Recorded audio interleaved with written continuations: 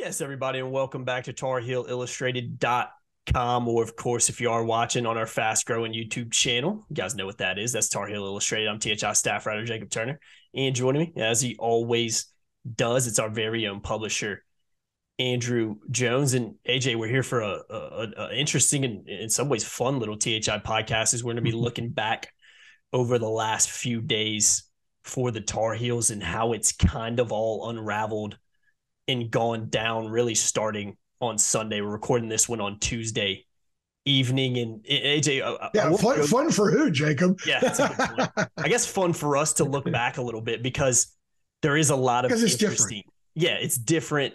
It's unprecedented in a lot of ways, at least, in terms of where Carolina is right now for where they were started the season in a lot of ways. So I guess maybe unique in a lot of ways, because I don't think we expected we'd be doing a podcast like this on March 14th, but that's the reality we find ourselves in right now. We'll go back to Sunday because, Selection Sunday, Carolina obviously not getting in the tournament. And then a little bit later, pretty soon after that, Carolina, a statement came out from Hubert Davis in the program that declining to play in the NIT. Let's stay on Sunday for a little bit before we move forward to Monday and what went down on that day more specifically. But obviously, no surprise, Carolina didn't get in the tournament, didn't deserve to at the end of the day. Just the resume and what they did this year just didn't warrant it. And I think most people, if you can look at it with a level head, would agree with that. And declining the NIT has been a little bit more of a hot topic, for a lack of a better word, where I think some people's opinions differ from others, especially Carolina fans. So take me back to Sunday, AJ, because again, I don't think we expected we'd be Carolina would be having this kind of Selection Sunday maybe 4 months ago.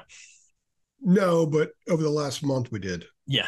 And I told you 2 weeks ago they wouldn't play in the NIT either. Mm-hmm. You hit the nail on the head with that. Yeah, you hit the nail on the head. And then it absolutely was hammered home with about 1,000 exclamation marks when I walked in and out of that locker room the other night. Mm-hmm. And that season was over. It's okay. And I've gotten a lot of pushback from people. It's been really interesting what people are saying about them not accepting the NIT bid and what they think it means. Some people are just, they're quitters and stuff. They're not trying to look behind the curtain to really see what the deal is there. Some people are a little bit more open-minded about it and aren't as abrasive with their criticism of that. And I get why people don't care a lot for my stance on it. And generally speaking, it's very rare where I would actually defend a team for not playing in the NIT, but the circumstances around this program, as we've seen the last couple of days, are very unique and different. Think about the activity on Monday with two guys hitting the portal and the conversations that Hubert is having with his players. And they've had quite a few so far, and there are a few more that are still going to happen. Spring break, some guys are away and they're thinking about things. They're finalizing whatever decisions that they're going to make. And we're going to hit on the RJ and Armando another podcast and things like that. So I think it's just best for everyone involved that they got into that phase of the postseason now, because Hubert may have to go in and bring in multiple guys from the portal. Multiple, maybe 3, maybe 4, depending on how things shape out. And right now, he gets to look at the portal. Starting Tuesday, kids are allowed to visit in person. Campuses, coaches are allowed to go see kids in person. So why not get a head start? Last year, they didn't even spend any time on that really until they got back from New Orleans, and you're already well into April at that point. Yeah. A lot of other guys had already found their schools. So they end up bringing in Pete in mid to late June. I think it was the day of the showtime in football. Mm-hmm. So that was June 18th. Of course. And then he shows up, and I think it's safe to say it didn't maybe work out as he planned and as they planned. The year before, Hubert gets hired in April. He's got to get acclimated. He went and got Manick and McKoy right away. McKoy is what McKoy is. Manick worked out great. Sort of a self-starting kind of guy, and plays a role that didn't need to mesh a ton. Mm-hmm. He's kind of a guy that would fit in a lot of situations. And then you bring Dawson Garcia in very late in that process, I guess in July, and it didn't work out. There wasn't a lot of time. So you want to go get guys now, especially if there may be a lot of turnover, get as many guys in May as you can. McKoy and Manick came in May. and they started assimilating right away. They started getting to know the guys right away. And that's what you need. So the extra time that they gain right now, instead of preparing for Morehead State, an NIT game, they're doing this stuff. And that's why I think ultimately it's the most important thing. I don't look at it as that North Carolina's too big for the NIT. I don't look at it that at all. Because in 2010, they played in the NIT and they got a tremendous amount of value from it. It was a totally different set of circumstances than this team. And then 2003, they played in the NIT. And even though Doherty was fired, those kids got a lot out of those 3 games. And I think it helped them the following year when Roy took over. So this is a different deal. I could sit here and list 1,000 reasons why I think it's the right move. And I won't tell anybody who says it isn't the right move. I won't tell you you're wrong, because you're right. It is. I just think that there's an additional factor here, which is the circumstance of the program that Hubert needs to get straightened out. There's a lot that needs fixing with Hubert, with the roster, with the guys that are going to come back. I think there's a lot of mending that needs to be done, because as I've started to dig into the postscript stats and some stuff I started running Tuesday afternoon on our site, things went bad late. The offensive numbers were awful the last month for the most part. And we're going to do some pods where we discuss these numbers and we discuss why. We're going to include David in some of them. There's a lot that needs to be fixed. So in my opinion, get that crap going now. And it's literally every prong of the program right now. In my opinion, that needs some tweaking, altering, and pivoting. Yeah. Oh, yeah. I don't think there's any doubt about it. And we were talking about this a little bit off camera, AJ, just to stay on the NIT for a second. But for me, there was a lot of, I don't know if outrage is the right word, but it probably is, because that's social media nowadays. Outrage is fair. About Carolina declining the NIT. And for me, I think the rage, for the outrage was not necessarily directed towards, it was directed towards Carolina not accepting the NIT, but I don't think that's necessarily where it was created. I think the outrage was from the fact that at the end of the day, Carolina the preseason #1 team became the first team, and since the field expanded to not make the NCAA tournament as a preseason #1 team. I think that's essentially where the outrage came from. It's the fact that this Carolina team came into the season with so many expectations. And the fact of the matter is, after losing to UVA in the tournament, ACC tournament, I think everybody kind of knew this season was over. You talked about being in the locker room, AJ. I wasn't there, but I watched the videos. And I mean, would you ask 5 kids if they wanted to play in it and 4 kids if they wanted to play in it? And they all basically said, I don't know. And to me, that's a no. It's a no. Exactly. If you really wanted to play in it, it's of course we want to play. We want to go and compete. So I think for me, I just think it was a little bit, I don't think Carolina fans are mad that, I don't get to see Carolina play Murray State in the NIT. Like, I'm just so mad about that. I think they're mad about the fact that Carolina's in this situation in the first place. And from a fan's perspective, like they are, I mean, I think that's something you can completely understand, right? I mean, it's understandable to be frustrated with how this year went down. I don't think you could call yourself a fan if you weren't frustrated at how this year went down. So I'll take it a step further, and it's fascinating because I appreciate the interaction we have on Twitter during games. For sure. And we have our message board, but I like to do I like to be involved on Twitter a lot during the games because we bring in new people into the tent, and it's a lot of them are quite passionate, and they express their passion on Twitter. And I'm not going to say Twitter's just a comedy show and I don't give it any validity. I give it some because people are there and it matters to them. So they're commenting. That's their avenue to release their voice and what they think about things. And we kind of got to a point this season, and I started paying attention to this specifically, where when the Tar Heels played well, you can go to our Twitter account and look at all of our threads during games. When the Tar Heels played well, there was virtually no commentary. When they played poorly, just hammer. Like they're beating the hell out of Clemson, and then Clemson goes on a 6-0 run, and there's like 6 people commenting on it. Oh, here we go again. And then Carolina reel off a 12-0 run, crickets. Yeah. So I think what this is the result of, to be honest, just go back and look at the BC game last week, and the next night look at UVA. Yeah, exactly. I think people were so unhappy with this team, so confused by the performance, so pissed off, so disenfranchised, so disgusted that they just got used to filling their shovels with dirt every time they played. And I think what ended up happening, and we've seen this in the last couple of days, people have more dirt.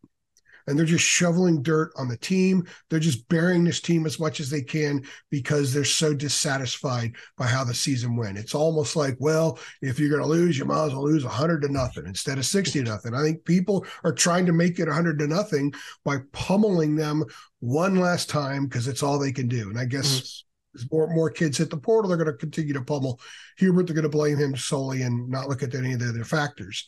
Not that there are a ton of other factors in some of these cases. It's strictly got to go somewhere else. This isn't working. But I just think that people right now, the ones who are the most vocal, they are conditioned to just shovel dirt. And there's a lot of dirt because there's a lot of negativity because this club checked so many boxes, historic boxes in a lot of ways of negativity. And without having a burning need to run through them, we could throw a few of them at you right now. This is now the second time since 1966 North Carolina's not in the postseason. Now, granted, 3 years ago, there was no postseason. That club wouldn't have been in the postseason. They finished 14-19. Yeah, 14-19, yeah. But there was no postseason. Florida State was maybe the best team in the country. Unfortunately, there was no postseason for them either, so it doesn't count. This is, the fifth straight year they've lost double-figure number of games. Fourth straight year, it's five out of the last six. It's also, I think, 8 out of the last 11 or something. Yeah, something crazy like that. Yeah. Yeah. So this is they've had 5 NIT appearances since the field opened up to multiple schools, I believe. No, it's 2 NIT appearances since then, because I'm trying to think out loud here, because 75 was when it opened up to multiple schools. And every year since then, when UNC either had 20 wins or a winning conference record or both, they made the NCAA tournament until this year. And then, of course, everybody knows the number 1 ranking futility. And fastest team to fall out of the poll. No preseason number 1 had ever lost 4 in a row before in the season. They did it twice this year. So that's why there's so much dirt. And with each one of these negative things that happen, it's like, when the dump truck, I know maybe it doesn't happen anymore. It used to when I grew up back in the day, they would dump a bunch of dirt in a driveway when you were going to do a bunch of yard work or something like that. I remember my dad got that. It was the greatest thing that ever happened to me because I got to play with my trucks at Army Men in that thing. But what I'm saying is, it's like every time there's negativity, there's a dump truck of dirt in front of everybody. So there's a lot of new stuff to shovel. I think that's what people have been doing. And it's kind of a release, which is why I'm not pushing back with a lot of people. I get it. I totally get why they're upset. They're upset that, my gosh, you guys turn this down. It's almost like maybe they wanted to play one more time so they could really bash them when they get eliminated from the NIT. Yeah. Maybe that's what people needed to do. That would be their swan song as angry fans. I don't know. But I get the frustration. I get the anger. I totally understand it. But I still think that they made the right decision. And what's long-term matters a lot more than the short-term right now, because long-term, meaning next season, that's going to determine a lot of things. I think the program enters the season right at a fork in the road. Yeah. And this way you fall off a cliff. This way you survive. It's going to be interesting to see, man. And it's a huge offseason ahead, which is why I agree with you. It's probably better that Carolina started earlier, because the last thing I'll say on it before we move on, even if Carolina goes and wins the NIT, which I don't think they would have done, because I think this team was done. Like you said, what does that really do? Preseason number 1 team wins the NIT. Is that really a look that you want to have? I don't know. It would have been embarrassing. But another thing is, a lot of people are saying, well, they just been more playing time for the reserves. Who's to say Hubert would play the reserves? I don't think that ever would have happened. I really don't. I don't think he would have. I think it would have been the same old. This is one of my criticisms of Hubert. He spoke a lot about adjustments the last 6 weeks of the season, and an awful lot here the week of the NC State game, right? After they lost to Miami, I think they went to NC State. And he said that they were going to make offensive adjustments, and they never did, which is why my column after the NC State game was tweaks, pivots, and alters. Oh my, like, where were they? They weren't there. So one of the criticisms to him, which is completely justified, is that he didn't adjust. So who's to say that with the 2-day turnover into an NIT game or 3-day turnover to an NIT game, he was suddenly going to play Jalen Washington 18 minutes and Tyler Nickel 15 minutes and do enough to keep them here in Chapel Hill? I don't think there's no basis for that argument, because there is nothing that we have seen previously that would give any credence that would happen. It would have been more of the same. I completely agree. And even if you do, let's say in this alternate reality where he replays, if the Carolina gives the NIT and he replays the bench, I mean, is that really a good look either? Like, hey guys, regular season's over, we're not playing for anything anymore. Now you guys can go play basketball. Like, I don't know if that's even a good look either. But again, I don't think it ever would have happened. And again, we'll never know because Carolina didn't turn down the NIT. But I think there's just, like you said, no evidence based on what we've seen over the last 2 years to think that ever would have happened. Let's move on to Monday, AJ, which is yesterday, obviously. Big news coming out of that. Tyler Nickel, Justin McKoy announced they're into the transfer portal. Tyler Nickel probably a little bit more surprising than McKoy. McKoy, obviously, a senior, has 1 year left because of COVID, went through all the senior day festivities. So he was leaving regardless, for lack of a better word. But obviously, Nickel came in as a freshman, leading scorer in Virginia high school history, absolutely lit it up during I forgot, late night, whatever they call it now. I can't even remember. It's been so long since we had that. Had a massive game and then had some chances this year, but ultimately kind of similar to what we've seen over the last couple of years with Hubert playing his bench.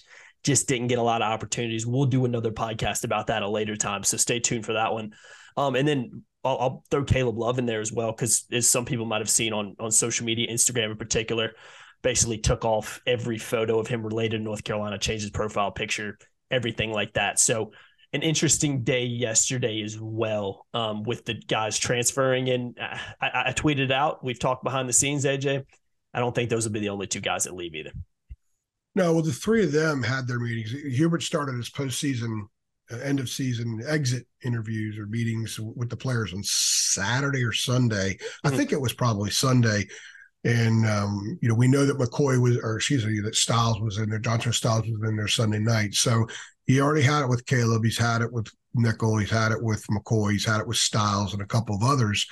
And as far as McKoy goes, I wasn't really sure what he was going to do. Depending if he wanted to play another year, he works on his game a ton. He's actually got a really nice game. He just doesn't have that extra bounce that you need to be consistently successful in the ACC. I think he can go to another level for a year and have a really nice year and can really help another program and get into grad school somewhere. As far as Nickel goes, that was not on my radar. I mean, I admit 100%. I did not have that on my radar at all. But now, as I'm starting to learn about some of the reasons behind it, and I don't want to go into everything here in this podcast. We do have it on our site, though. And you can access it for just $8,033 a month. Check us out. Link below. Because I just don't want to put some of the things out here in a free airwave like that. I don't think that's fair. But now that I'm starting to learn more about it, it kind of makes a little bit of sense. I think that Hubert messed up in not playing him more. He played quite a bit in some early games, and I don't buy into the thing where Tyler Nickel stinks defensively. I think he's better than people say. I think he's a victim of some stereotypes about just looking at him as a player and that he's not super bouncy, so therefore he's not a really good defensive player. I thought he was improving. I talked to Hubert after the Virginia Tech game about Tyler's improvement defensively, and Hubert said, yeah, he's really getting better off the ball. And Tyler told me that same day that he had made a point of emphasis at getting better off the ball because it takes longer to get better on the ball. But you're playing off the ball defensively a lot more in a game than you're playing on the ball. Your guy's only going to have the ball for X amount of time. So most of the time you're playing offense. So that was a point of emphasis for him. Thought he had done pretty well with that. He's a guy that should be able to shoot, didn't shoot that well this season. But I also think that if you go back and look at Tyler Nickel through Christmas, he was an aggressive player when he got the ball. He would drive. He would run the baseline. He would do it. We thought, man, he might be a really good baseline player because he's pretty strong too, right? Then watch him the last 6-7 weeks of the season. A lot of the guys on the bench, and again, we'll go into the bench, but we're going to do a bench podcast tomorrow or the day after. But I thought that his aggressiveness, his assertiveness diminished. I think his confidence was hurt. Oh, yeah. He should have played more. He helped him in the comeback at Virginia Tech. He helped him in some of the games. He had 16 against the Citadel. So he showed that he could be explosive. Some of the guys used to talk about Nick, man, like he could light it up. But he got into games and increasingly looked uncomfortable, looked less comfortable, and didn't get the ball a lot, which is kind of quite crazy. If he's such a great shooter, didn't get the ball a lot. And I think there was a need to get more scoring on the floor. And I think that's part of the issue with the family is that, look, you got guys out there shooting 20%. You got the leading scorer in Virginia high school history over here. Why the hell ain't he on the floor? At least least go. try. How can he do any worse than what they're doing out there? And I understand that. Right? It goes back to what I said about lack of adjustments. An adjustment sometimes is just saying, hey, you go on in there, give that guy a break, see what you can do. Because we got to try something. And baseball managers switch around batting orders sometimes just to shake things up. Sometimes it works. And sometimes a coach needs to do that in basketball. Hubert just didn't do it. The only time he gave some of these guys extended opportunities was while Nance was out, and that was pretty much it. So I think Nickel was a victim of that. I think he should have been on the floor more. He's not. He wasn't, and he's gone. So too late now. Yeah, I think that's a loss. I like too. Justin. I think Justin's a nice kid. I like his game, but I think he's really going to enjoy a year of college basketball somewhere else, getting a lot of minutes, because he wouldn't have gotten any more playing time next year at North Carolina. No. So he made the right move for himself. And Tyler's going to go somewhere. We're hearing some schools. You can go on our site and check it out. I do not want to put that out there in a free medium just yet. I don't think that's fair to Tyler. But we're hearing some schools where he would be a really good fit. Yeah. Oh, no doubt. They're in his home. One of them is in his home state. I think he will be. I really do think he has the ability to be an elite scorer at a pretty high level, because I do think he has that to his game. Again, I know a lot of people say, well, he just played against nobodies in high school. You don't become the leading scorer in Virginia high school history and get recruited by North Carolina if you're not a pretty dang good basketball player. So I think that there's a lot of revisionism with him. There's a lot of revisionism with him going on too, because it's like, well, he wasn't a highly rated kid. He was like 90th rated kid in the class. Wasn't good enough anyway. And I'm like, I just think that's ridiculous. He never got the opportunity, I think, an equal opportunity. And you could tell his confidence was drained, just like a majority of the bench's confidence was drained. I think Ralph, I know I'm going way back in time here, but I think Ralph Sampson played in the same high school district. So, yeah, So whatever. I mean, if you could play, you could play. Doesn't matter where you come from. Yeah, again, if you score that many points, I don't care who you're playing against. As far as Caleb goes, Jacob, as far as Caleb goes. Caleb, I know I may piss some people off here, but I think it's absolutely disgusting the way people have treated him. Absolutely disgusting. I do too. He's been the scapegoat for grown men to have driven this kid to remove a lot of his stuff and go silent on social media. I think these people need to reevaluate some things, because he's not a bad kid. He's not a bad kid at all. No. He doesn't try to miss shots. Because he didn't play as well as people wanted him to play or thought he should have played, they're going to bash him.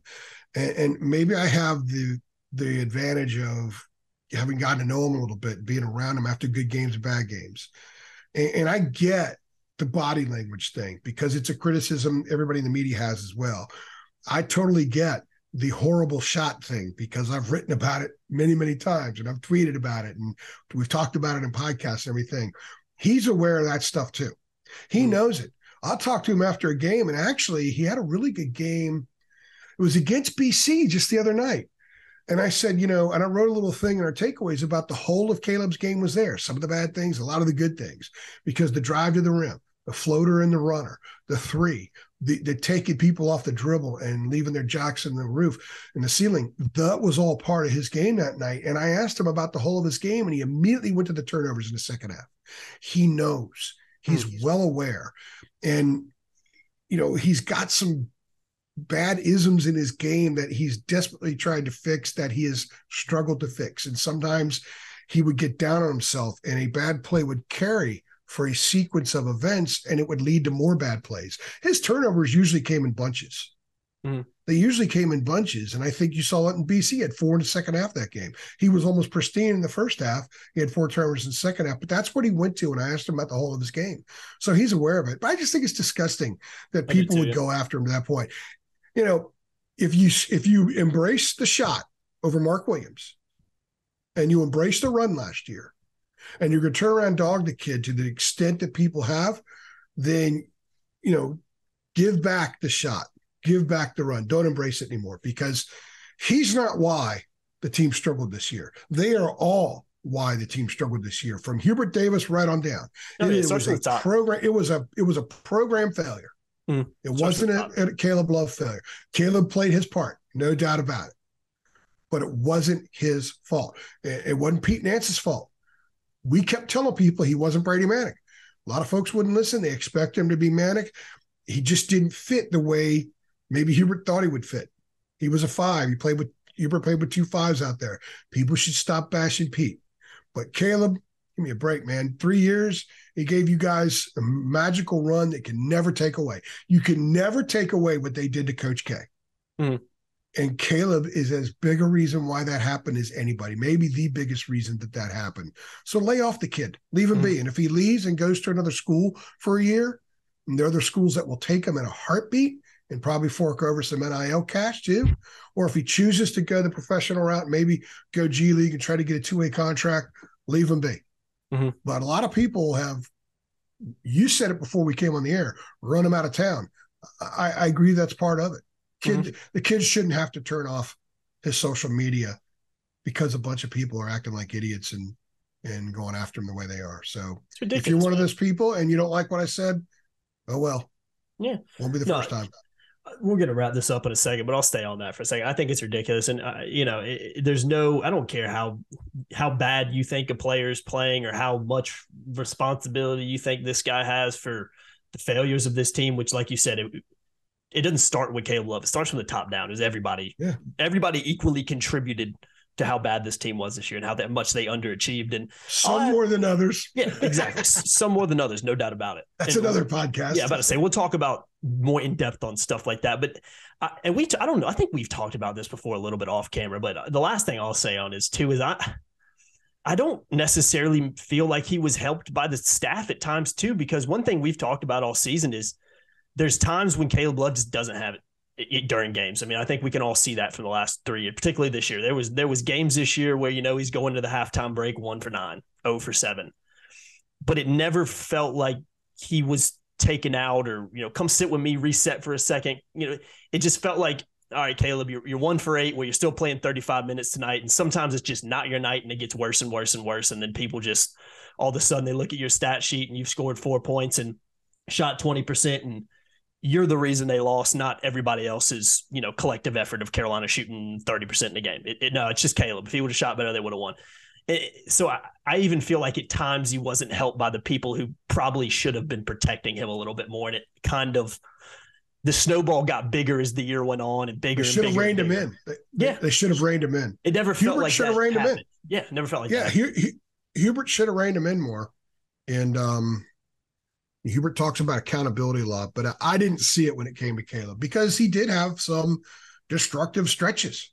When he got bad for a while, he was bad for a while. Yeah. And he knows it. I mean, Caleb knows these things. He knows. Uber aware of it. He's naive. Uber aware of it. It's just, there's a lot of people watching and listening to this thing right now that they don't want to eat that pizza, but damn it, they just, okay, this one last time, I'm going to eat the pizza. And then they do it again, or the ice cream, or the French fries, or whatever it is. Mm-hmm. People have weaknesses. Caleb has a weakness where he has a difficult time sometimes, crossing that line where he doesn't let some of the bad stuff anchor him down. And that's something he still needs to learn as a player. When he does learn that, then that special talent could lead to a special player. Yeah. We saw a special player at times. I think Wednesday night against Boston College, that was special. Mm-hmm. That crossover and that first step was special that night. That was that was NBA stuff. The problem is there's a lot of the other junk. And I just don't think people should bash him to the degree that they have. You could be upset and frustrated. And I get that. And I know that there were times where he'd make a mistake. He'd jog up the court, belly aching at the refs. That's what I said about a mistake carries with him sometimes. That's part of his game that needs to mature, to cut the cord to mistakes much quicker. And maybe he does that somewhere else next year. Maybe he surprises people and comes back to North Carolina. Who the heck knows? It doesn't really matter because his game is only going to flourish when he learns to cut that off. Mm-hmm. And when he does, then he has a chance of becoming the player that a lot of people projected a few years ago. Yeah, and that we've seen in glimpses as well, because like you said, he was spectacular during that run at times, and he's been spectacular for North Carolina at times, and not just during that run. So, yeah I agree. Just cut it out with all and it doesn't do the kid any good. It just makes you feel better for 5 seconds. I mean, it's ridiculous. Just stop bashing him. It's not warranted, and again, it doesn't do anybody any favors or help anything out. So we'll move on from that and wrap this one up, AJ. Again, we'll have a lot of other podcasts coming out over the next week or so. We'll be doing a few more, so stay tuned for that, and make sure you keep it locked to TarIllustrated.com. AJ mentioned earlier, you can sign up for just $8.33 a month. great time to do so. There's so much intel on the boards, especially surrounding transfers, what's going on kind of behind the scenes. And obviously spring practice is underway as well. I know they're on spring break right now, but spring practice in full effect too. So keep it locked at TarIllustrated.com. Links below. $8.33 a month to sign up, become a premium member. You can become a Carolina insider too. I've been Jacob Turner. He's been Andrew Jones. Another episode of the THI podcast. We appreciate you watching. We'll see you on the next one. Thanks.